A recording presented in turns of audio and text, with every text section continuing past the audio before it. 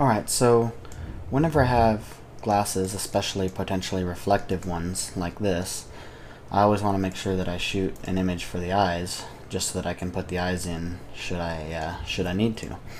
So just wanted to kind of quickly, show how I do that. Try to make it pretty easy. So always just gonna grab just a marquee of just what I want right here. Hit V on my keyboard for my move tool. Drag it off to the other image. Go ahead and close this because you're done with it. And then what I do here, we're done. No, I'm just kidding. Alright, so what we do is we like to take this around to 50%, and I like to line up the eyes if possible. And usually that's achievable by the catch lights pretty well.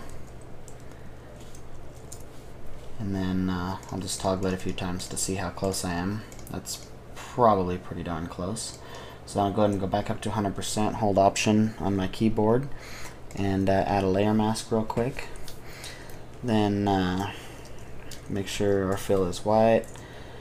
Take our mask and just paint in just the part of the eyes that I need. Make sure you do the whole eye so that you don't have half of a weird, closed eye or something like that.